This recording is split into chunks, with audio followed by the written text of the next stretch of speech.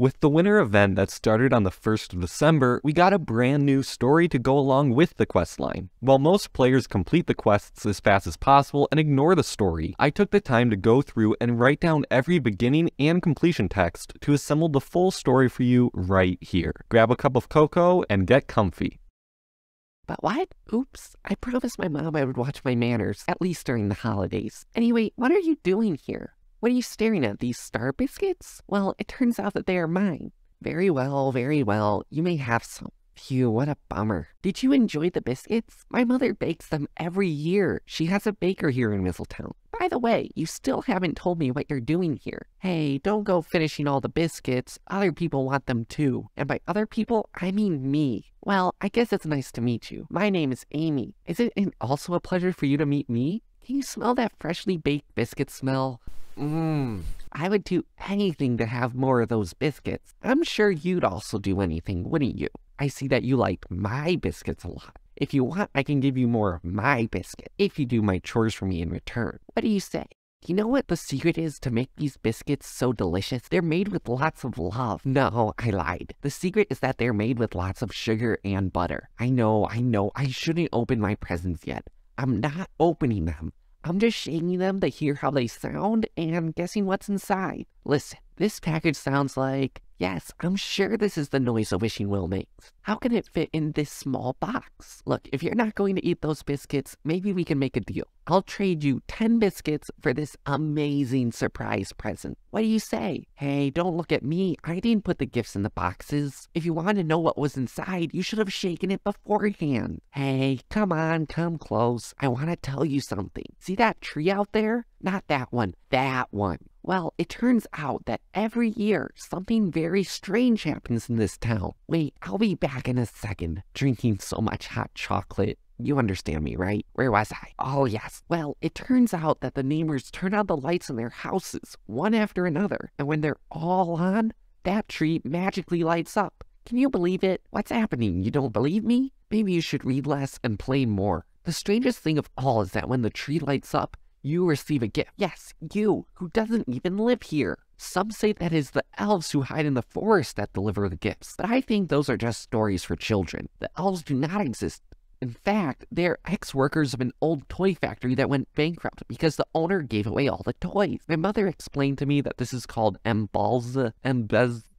I'll say it right next year. The former owner of the toy factory is called Nicholas. He still lives in Mistletown and continues to give toys to children in hospitals around the world. How does he get so many toys? He founded an NGO and people donate lots of money to him because he wants the children to be happy and they deduct it from their taxes. After his toy factory went bankrupt, the workers created a cooperative to rescue the factory so that they could continue working. How does an 8-year-old girl know these things? This town only has 20 houses. There isn't much to talk about here. If you're interested, you can buy some gifts from the elves. If you buy a lot of them, they'll give you a discount if you tell them that I've sent you, okay? Yeah, the most they sell at a time is 9. Not 10, 9. I don't know why. I guess that they're the only ones that fit on the counter. I've already told you the pointed ears are made of fabric. The elf who attends the elves workshop is called Chloe. She lives 2 houses from mine and is a knocker-up. Have you ever wondered who wakes up the knocker-uppers? I guess it's those questions that just don't have answers. You're still here? Do you plan to stay much longer?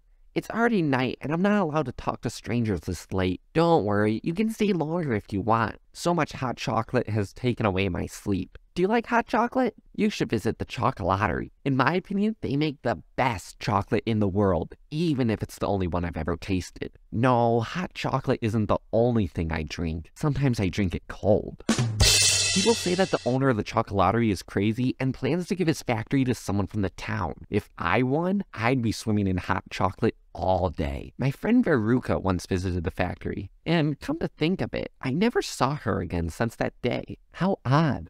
What would you do if you were the owner of the Chocolatery? Wait, let me guess. You would take it out of Mistletown and put it in your town, right? It's what everyone does. Moving a building from one city to another isn't as easy as you think. It's not just a matter of pressing a button and that's it.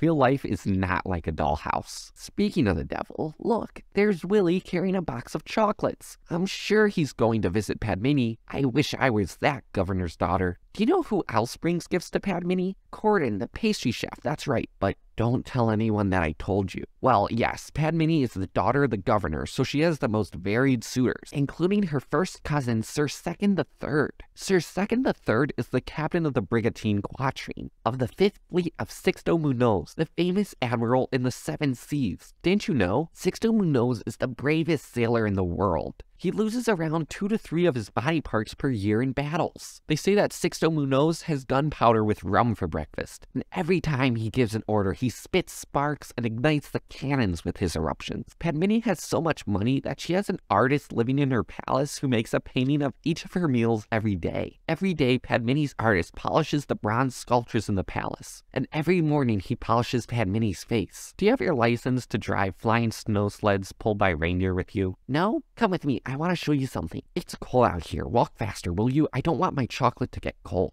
Yes, I've already told you 1,000 times. The sled belongs to my grandfather. And no, you don't need a license. I was just playing with you. There it is. Come on, let's go. All right, let's see. Reindeer, ready. Lanterns, on. Carabiner, ready. And altimeter, ready. All set.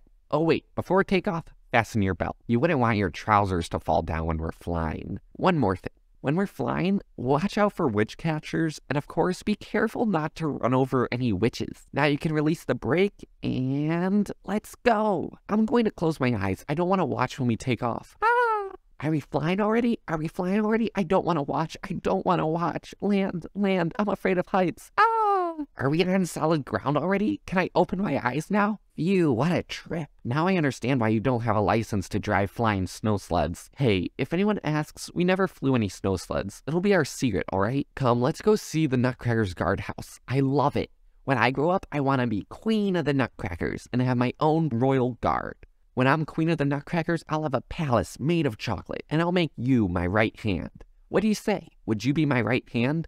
I have it all figured out. When I'm queen, I'll make sure everyone in my kingdom has food, toys, perfume, and hot chocolate for life. Isn't that the best idea you've ever heard? Pay attention and take note, right hand. Today, we are going to define the future. With my ideas, the 20th century will be the best century in history. I have another idea. I'll make all the inhabitants of my kingdom happy by law. Why has no one thought of that idea yet? No one will be allowed to be unhappy. People who are not happy will be given hot chocolate until they are. Speaking of hot chocolate, I have to tell you a story that will make you sleepless tonight. But first, we better get back to the house. We're safe in here. This town isn't safe at night during this time of year, especially when the snow falls. Many years ago, there was a very stingy man named Ernest Crumbs who owned a textile factory on the banks of the Missile River. At that time, children worked up to 12 hours a day in factories. Can you believe it? Now, luckily, they only work 6 hours a day. Anyways, one day he fired 7 siblings who worked in the factory because the youngest accidentally broke a needle on a loom. The little boy felt so guilty that he ran away from home, but the 6 siblings found him in the woods and told him that none of them held a grudge against him. Now listen, here's the interesting part. Turns out that same night, Mr. Crumbs bent down to pick a penny from the ground, and it fell into the river. The river was frozen, so he didn't sink right away. But as soon as he tried to get up, the ice broke and he was swept away by the violent current. After several kilometers, Mr. Crumbs managed to get out of the river and walk to a humble house in the middle of the forest. And it turned out that the 7 siblings lived there. The siblings recognized Mr. Crumbs, who was as pale as snow, and quickly covered him with a blanket and invited him to sit near the fire. The youngest of the siblings offered to bring a cup of hot chocolate to Mr. Crumbs, who drank it all in one gulp. Mr. Crumbs regained his color and looked at the 7 siblings, who were all looking at him with a smile. And then, for the first time in decades, he smiled too. Mr. Crumbs was happy and promised to be good from then on. But all of a sudden, he started melting like a marshmallow floating in hot chocolate. Since then, they say that every time it snows this time of year, Mr. Crumbs comes back for revenge, which is why I always have a mug of hot chocolate to melt him whenever he shows up. Amy, stop telling those stories. I'm sorry, my daughter has a vivid imagination. I hope she wasn't too much trouble. Welcome to Mistletown. My name is Isabella. How was your trip here? Did you take the Winter Express? Excuse me, but your face seems familiar. Have you been here before? Greetings, please stay as long as you want. The town's hotel has plenty of room and we always need cookie testers at the bakery. Greetings, Mistletown is glowing thanks to your help. Take these stars and use them in the winter event. And after that quest, it just loops the same text for the rest of the event. If you want to read the story, I'll link it in the description below. If you enjoyed the story, you might also enjoy hearing about spooky stories of the Halloween event, linked on screen now. I hope this brought a little holiday cheer, and see you next time.